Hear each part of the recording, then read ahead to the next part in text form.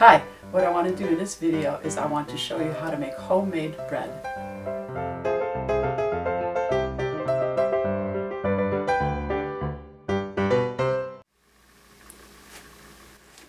Okay, here you can see our basic ingredients. There is flour, of course, and what I'm doing is I'm using a special flour called bread flour, which has a higher gluten content, and that makes for a better bread. I'm going to use a basic white bread recipe, but I'm going to tweak it a little bit by adding some healthful things for you. So, for example, I'm going to add some flax seed, and this is ground up pumpkin seed, and that's ground up flax seed, by the way.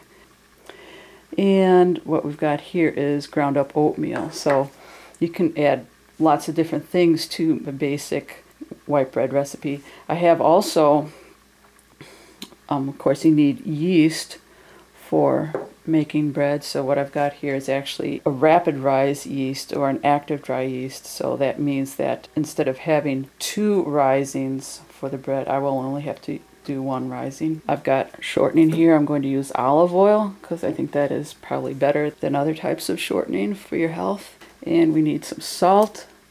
So I've got some salt there.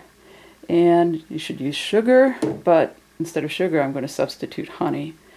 And basically it's a 1-for-1 substitution of the quantities that we've got here. You don't have to worry too much about reducing the liquid to compensate for using honey. I'm using a 4-loaf recipe, and I'm going to make one of my loaves cinnamon raisins. So in here I've got some sugar cinnamon that I've mixed up. I'm going to spread that on top on one of the loaves, and I'm going to put raisins there as well. So these are the basic ingredients that I'm going to use.